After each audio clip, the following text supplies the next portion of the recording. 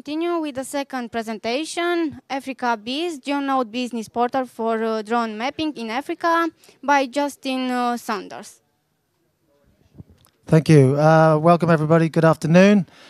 I'd just firstly like to say that Africa Bees was set up after FOS 2018 in Tanzania. We were sitting around talking, having a few drinks, and out of that, we decided that we could set up a company that could use open source technology to create a community within Africa and to enable local pilots to fly, and this is why I'm presenting today. Oh, I've got that horrible... Let me just change this. Apparently it's a font thing. So let me... Yeah, let me do a control. Hold on a second. Sorry about this. Let's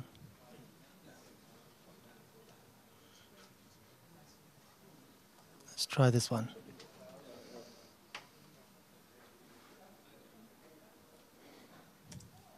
Oh no, same thing. Okay. Let me just do a control A. Sorry, we did test this beforehand. I could probably go through it without the slides. Let's just control A.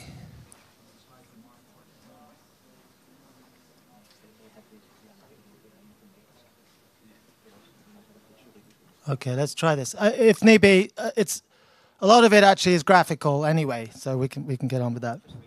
Okay, so basically, Africa Bees was set up using drone technology. The advantages of drone technology is that we can quickly capture information, we can capture accurate information, and the whole process is actually very scalable. You can purchase a drone now, today, for as little as $2,000, and that drone is capable of doing some very high resolution mapping at 3 to 5 centimeters as an example. So the whole thing is now scalable, and we can empower the local citizens to use the drone technology, and the barrier to entry is quite low. So that gives us a whole scalable platform that we can roll out multiple drone pilots, in this case in Africa, that can capture the data, and then we can use the data in all GIS and other applications. And I'll show you that. We can generate very quick results. The data is all automated. We've got autonomous flying. We've got uploading data with overlap, and then we can run programs, whether they're commercial or whether they're open, that can actually do the processing. It's much safer to fly a drone. We can go to mining sites, we can go to inaccessible areas that previously were quite dangerous for surveyors to go to, so actually we have a very good safety record. And because it's autonomous, we're actually programming the drone to fly at a certain height, and at that height in particular there are less things to bump into, and because people are not flying it manually, we have much less accidents and considerably lower costs, as I explained. As you can recognize, this is from the Geonode interface. We've got a multiple of sectors, from construction, infrastructure, building dams, humanitarian, agriculture, lots and lots of applications. So we can immediately use the Geonode and the capability to separate out data into different sectors. So this is the construction sector. You can see with a drone we can pick up features incredibly detailed. We're down to 3 to 5 centimeter, generally if we're flying at about 120 meters. So with these drones we can collect about 3 square kilometers a day with a single drone. So that's a $2,000 drone collecting 3 square kilometers in a day. We scale that up to 50 drones and we're up to a lot more data.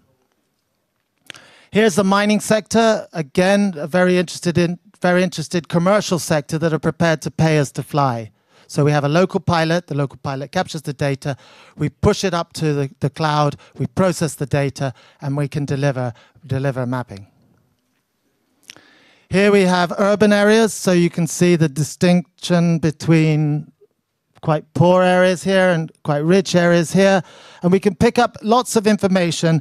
And with this information, we're not only just picking up the orthophoto or the color, we're actually picking up 3D building heights and 3D models. So you'll see that. Agriculture. With agriculture, we can put on different sensors, so we can use a bit of the infrared. And then also with agriculture, we can see for early warning and for mapping out farms. Traditionally, if you do this with a standard GPS, with a surveyor, what we can do in 20 minutes would take you 2 months, and you wouldn't have as much information, because you wouldn't have where every single tree is or where every object is. Here we have basically flooding,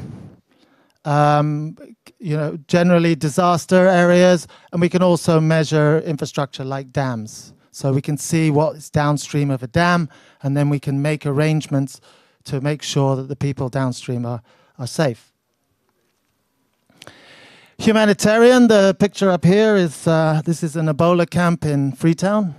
Again, the UN were there, so we can pick up features. There's a school on the left, hospital down below. So we can pick up these features very detailed, very accurately, and we can map them very quickly. So what do? Well, we've set up the whole thing on a Geonode. The reason we wanted to use Geonode was because it's actually got the whole built-in community. People can sign into Geonode, they can join it, the pilots can join the website, and the pilots can then start talking with each other and sharing information. So it's an open community of pilots. Okay. The other thing, we've got all the spatial tools that you've heard about, the technical side of it before this presentation. So what we do is we basically plan the flights, we capture the data, we process the data, we review the data, and then we deliver and we share the data. So again, it's just a matter of using these tools that are available. And we can bring the data directly into QGIS and directly into other things. And we use all the web serving stuff out of Geonode. So these are the products that are really the most important ones. We get an aerial photo, orthophoto, so you can see nice clear things. You can see wells and houses and things like that. We get this elevation models with both the digital surface model and the DTM. And from that, we can generate some very nice profiles. And we're looking at things like automatic feature extraction. So we can extract the buildings into very much more simpler orthographic data sets that we could bring into AutoCAD or into the engineering packages. We can create the old traditional maps, which is what a lot of people like to have traditionally. And of course, contour lines. People still using contour lines. We've got to progress them onto using 3D modeling and all the values and profiles we can do there. And then you get a lot of this excellent information from Point Cloud. From Point Cloud, we can even see the eaves of underneath the building, because we're actually not flying in plan. We can fly with oblique as well. And the combination gives us underneath features and also the 3D transects. So these are our sort of feature data sets. We've used the grouping facility within Geonode to put every country down as a separate group. It's great. You can go in there, you can see who's flying in Ghana, who's flying in Malawi. You can see in there, these are the users who are flying in Malawi. This guy, Julian, he did an expedition in Mount Miko in Mozambique. It's an area that's never been discovered. Nobody's been up to the top of it before. He flew the drone up there, and they've identified some of the species that are absolutely new and never seen before. So we've got a combination of people who do different things. And what we're doing is we can get an African drone pilot or get a pilot residing out there in the rural areas, and they can fly the data and produce maps. They might not originally have thought that their drone was for mapping. They might do weddings on a weekend. They might fly the drone for cinematography, tourism, all those sorts of things. But we can get them now with a simple application to capture mapping. They can earn extra income. We can process the data up in the cloud, and we can generate these kind of things for people. And we want to do this all before regulation. That's why we chose Africa. We've worked there a lot. Malawi's not a problem. We fly in Malawi. We can do wherever we like as quickly as we can. Because when they regulate, we're going to go back to the government. We're going to say, look what we did without regulation. It was safe. We captured this data. We can use it for planning, for infrastructure, for all of these reasons. And can we fly again, please? Okay, so again, our community can do that. Here are just the data sets that you see. So there are data sets available, aerial LiDAR surveys. There are image-based things that we did in Sierra Leone. And then you can see there the detailed elevation data. So again, we're just using the functionality of Geonode. And it's great because it means we can set different security levels, who can access this data, clients can come in and not. And some are using data that's open, that might be free because the World Bank or the EU might have paid for it. Others might want to come in on a commercial basis. So we're mixing it up between open and commercial. So what do? Our mission is to empower local pilots.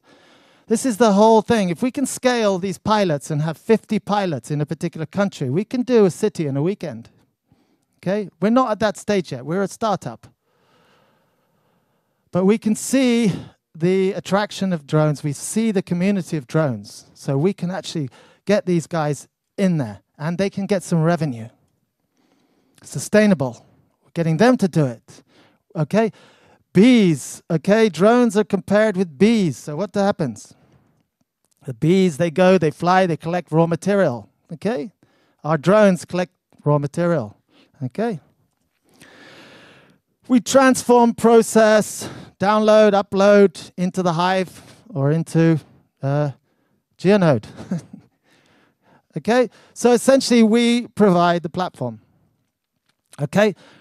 With the drone imagery, we can create all these layers, and we can use Open Drone Map, we can use Pix4D, we can use Agisoft, or Drone Deploy. I mean, there's lots and lots of ones out there, but as with QGIS, when QGIS went to 1.6, 1.8, suddenly, boom, after 2.0, it just escalated in terms of the usability, the functionality, and off we went. I think Open Drone Map is getting to that stage. So at the moment, we can process the data in open. But unfortunately, some instances when we've got specific to clients, we might have to go to a proprietary right now. But we're looking at that. So you get your author photo, your point cloud, and your information. Okay, and then what we do is we share it, we sell it, we do what we need to, okay, to keep it going.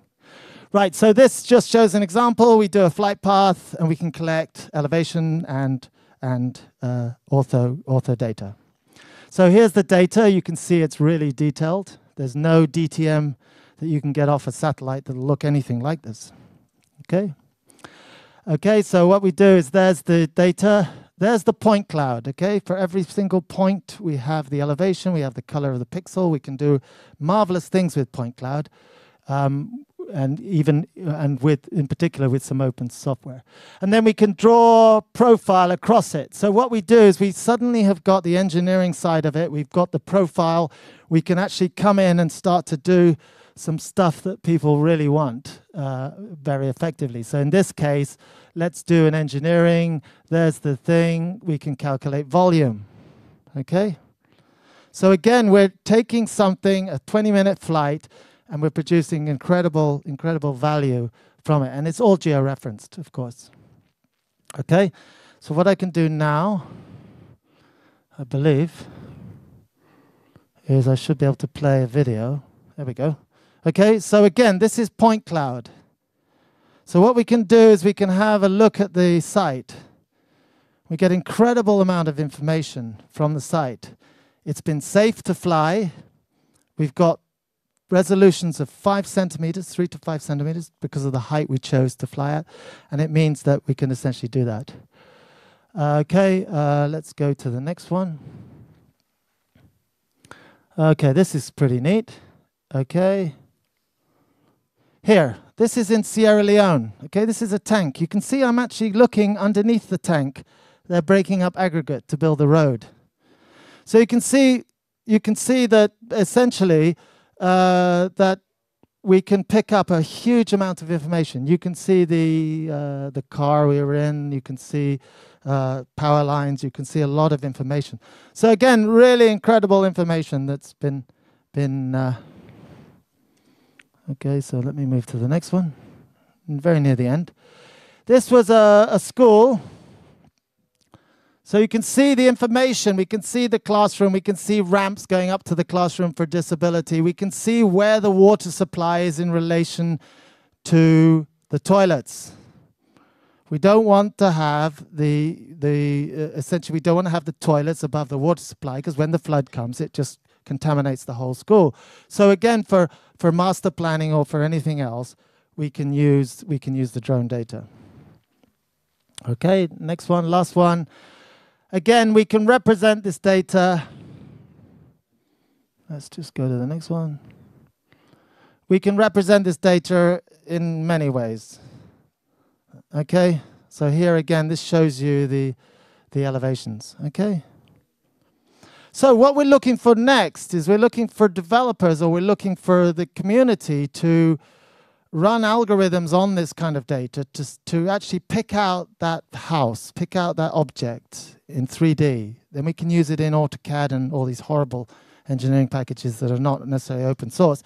But it means that we can actually take out an object from that. Okay, so next one. Okay, so essentially, just to sort of cut a long story short, we're using Geonode. We had adopted Geonode. I was a former administrator of Geonode for the Malawi Spatial Portal, MASDAP. So I'm very familiar. I'm not a programmer at all, but I can administrate and I can see the benefits of using a system. So again, Geonode and all the components that come within Geonode. And again, I think they're making great waves in terms of the progress. We essentially are one of their testers, okay? So we do feedback information back to the developers to get the best out of it. You can plug in directly to QGIS. Our data can come straight off our servers into QGIS, okay? In Geonode, we can go to the World Food Programme Geonode and share data from theirs. They can look at our data, we can look at their data, okay, through these couplings that they've done.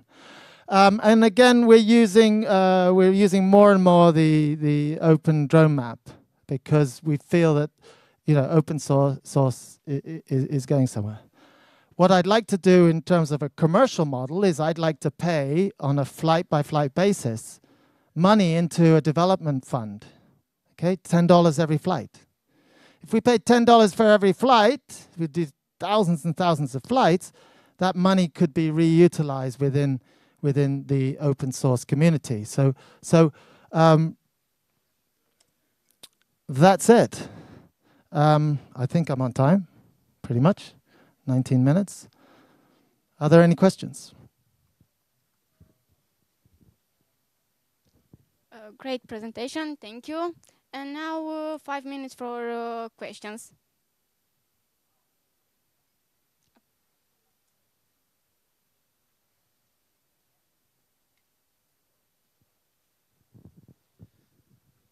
Okay. Hello. I see that from your flights you gather a lot of data. And the question actually is, how well educated are your clients? How much of your data are they using? And if you feel that you have a lot of data and you have clients, or maybe part of them, or maybe most of them, don't use all the data that you come up with, do you have a plan or a strategy to educate your users?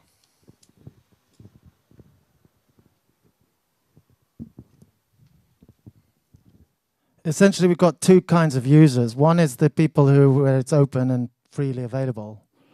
So in terms of it's been paid for by a client like the World Bank or the EU. And those clients, basically, when it goes open, we will start to deal with huge data sets. And some will become more obsolete than others. So you've identified an issue, a problem that we might have. The other client is mostly private or government that want it to be specifically within their area. So we set security within the Geonode for people to visualize their data sets. So with those data sets, what we're currently doing, because we've just started the company, is that we put up the area of interest of what's available in Africa. And then we serve the data back into the clients in many different ways using open source technology. So we are going to come to a problem where we have lots and lots of data. And there are some services out there where other people in the open source community can manage that for us. I'm waiting for that. When we get to that stage, I'll be very happy. Any other questions?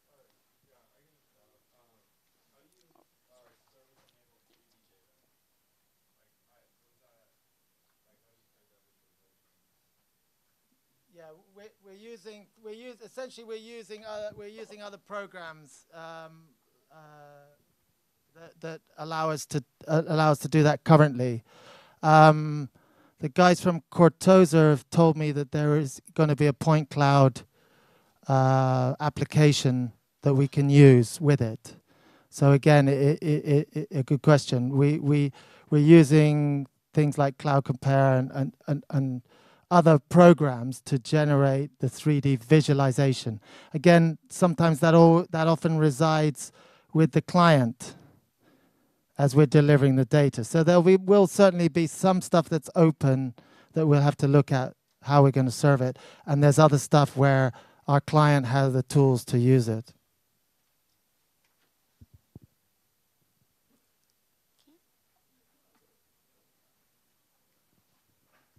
Okay, this is not a question, but okay, it's not a question, but just a request, you know.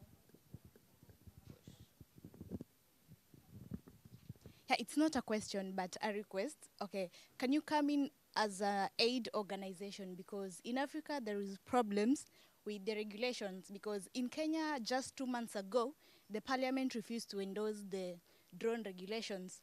So they were citing privacy and safety issues. Yeah, so we can't talk about scalability when there's so many countries in Africa that the drone companies like the flying labs in all over Africa are not working. Yeah, so can you come in as an aid organization? Yes, I can elaborate on that.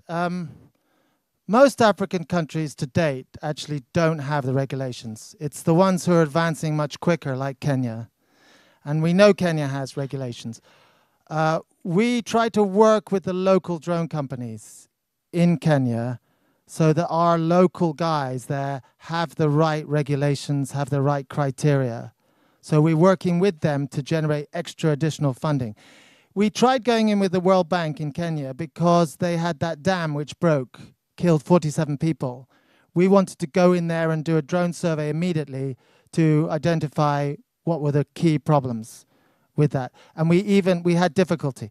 If we're coming in with the World Bank or the European Union or whoever, we tend to immediately face issues with the government. They either want a project out of it, they want something out of it, okay? Having worked in Africa a while. So what we try to do is we always do it legally. So as long as there's a legal approach, that we can have a local pilot or many local pilots who are there doing it legally, we will do it legally. Sometimes they might confiscate I've had many drones confiscated at the airports, and I get them back when I leave. But actually, when you get in the country, there's no legal requirement to take it off you at the airport. And once I get fixed up with the roads department or the government agency that I'm flying with, it's not a problem. So again, let's hope that this regulation will be, but Africa Bees was set up to get in there before regulation, safely.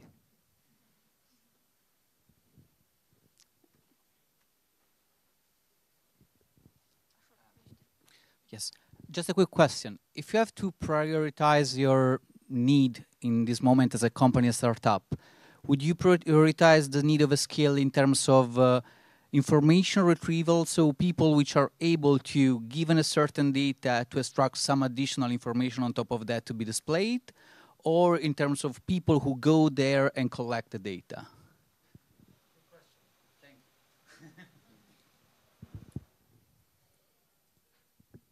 Very good question. I would say that our priority at the moment is to go out there and capture the data, because there's a lack of data for development projects on that continent. Well, there is around everywhere, because everything is changing dynamically. So the idea is really we want to capture as much as we can, because the processing can take place later. If we've got an image of Nairobi, for example, at 5 centimeter resolution, if they bring in restrictions after that, then we've got the data in Node, and we can then use it to promote, to open up, or to actually use the data in that role. So that's our first priority. However, we do spend a lot of time digitizing manually buildings, trees, roads, infrastructure. And I think that you guys out there who are doing this artificial intelligence, machine learning, you're doing it all on satellite imagery. Come down to the drone data. Drone data is much more accurate. We've got 3 dimensions. So it's not even machine learning to take off a block, because we know a roof is orthogonal, we know a building is a particular shape, and we know where it sits on the ground. Okay, thank you, Justin. We'll come back in 5 minutes with the last presentation.